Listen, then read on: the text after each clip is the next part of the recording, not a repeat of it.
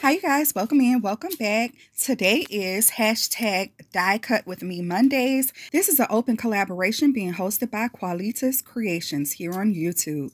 I recently showed the Kscraft Shabby Chic Pinwheel dies here on the channel, and they come in the large, the medium, and the small. I did receive this comment, so today I'm going to assemble some of these pinwheels. I'm using the Recollections paper pad in Capri today. I'm using the larger size of the die today, and I just cut it out 4 times so I can make 4 different pinwheels. The die comes with 2 triangular pieces that will mat into your pinwheel.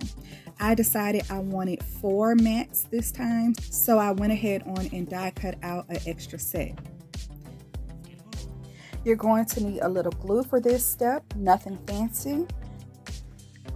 And we're just going to glue the triangular pieces on top of the pinwheel die cut.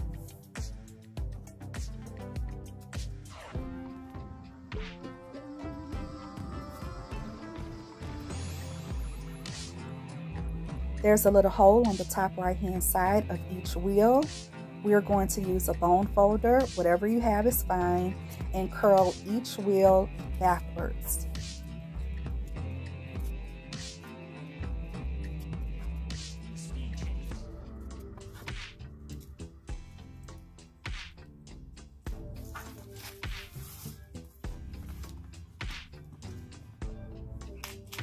I'm sifting through my box of brads for the perfect center.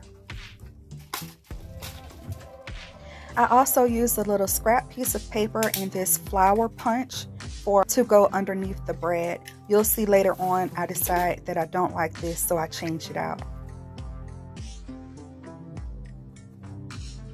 Using my pokey tool, I eyeball the center of the punch and poke a hole. The brad goes through the hole in the punch, and then it goes through the top of your pinwheel.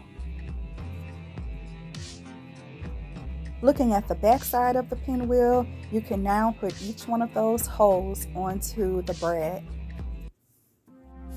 Fasten the brad and you're all done. This will be a beautiful embellishment just like this. You can also put maybe like another circle punch on the back side, and your pinwheel can actually spin.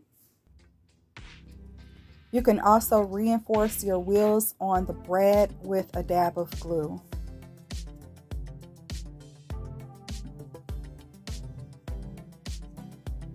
Here I changed out the flower center for a gold circle punch, and I think it looks much better.